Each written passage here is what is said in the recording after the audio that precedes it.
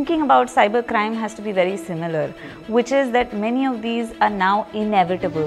It's not a question, if you are a company, it's not a question of if you will get hit.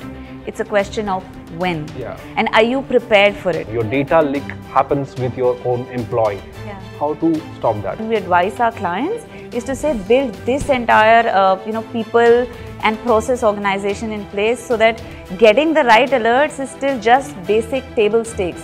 What do you do with that information is really important. Will you advise banks to hire hackers? So that's an interesting one, and there was a news last year where RBI actually did hire hackers to look at vulnerabilities in banks, and I think that's where when I feel that yes, the sector is actually really thinking about changing their mindset. What kind of nature have you observed in cyber attacks specifically in last 1 or 2 years? Spear phishing, where you're actually not just, it's one level ahead of phishing, where now what you've done is got a lot more targeted, you've got a lot of information about the target, customized it, and you've also built an element of social engineering into it, meaning I've got an email from a super boss.